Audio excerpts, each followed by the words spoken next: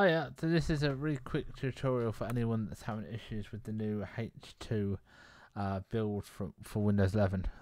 So, seems to be when you hit the desktop, you're getting a pop-up that says that there's a driver compatibility issue, and the one that's flagging it for me is ene.Sys.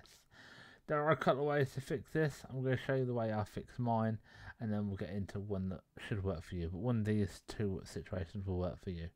So, let's jump straight into it. So first of all, we're going to head into our File Explorer down here, and then just want to hit this PC. Now, whatever drivers you have, doesn't matter if you've got 2 like me, 3 or 4. It's wherever your Windows is loaded. So it needs to be for most of us, it will be local drive C. So we're going to click into local drive C, and down here we're going to go into Windows. And now in Windows, we're going down and we're looking for System 32. So, System 32 here. Now in here, we need to search issue. So it's ene.Sys is the issue we're looking for. Give a minute to find it. There you go. This is the one at normal where it says modified. It was today I added this. So all I've done is, this is a that's having the issue. It's a system file.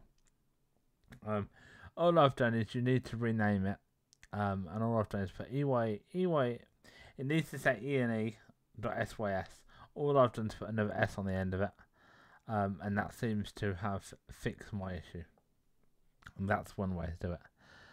The second one that we can do is we're going to go back and start, and we're going to type in core isolation, and we're going to open it.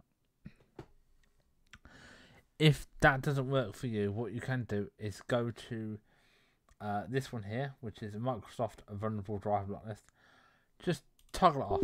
It's going to come up with that and ask you if you want to show. If that one doesn't work, you can toggle both these off. I don't recommend turning them off, but that is the way to get rid of the issue. But before you do any of these steps, the thing I must stress to everyone is that you must go into your settings first of all.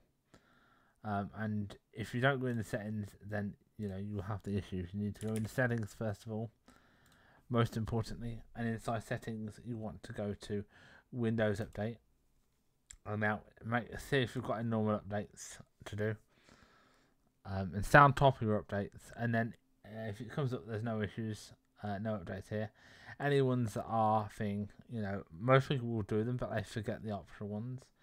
So we need to go into advanced options. And in advanced options, you need to go where it says optional updates.